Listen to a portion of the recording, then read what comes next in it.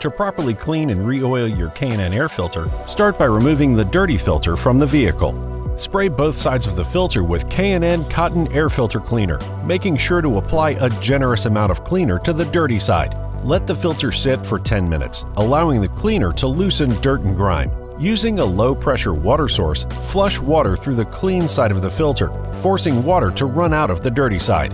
Continue rinsing until the water flowing out of the filter is clear and the filter is free of debris. For heavily contaminated filters, it may be necessary to repeat the cleaning process.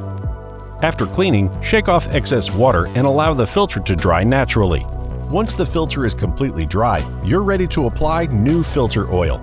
K&N filter oil is available in either a squeeze bottle or spray can.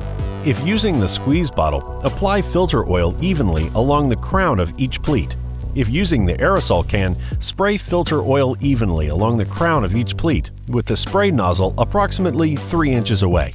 Allow the oil to wick for 20 minutes, then touch up any light areas until the filter is a uniform red color. Wipe off any excess filter oil and ensure none is dripping from the filter. If you have a K&N Extreme Top air filter lid, follow the same cleaning and re-oiling process.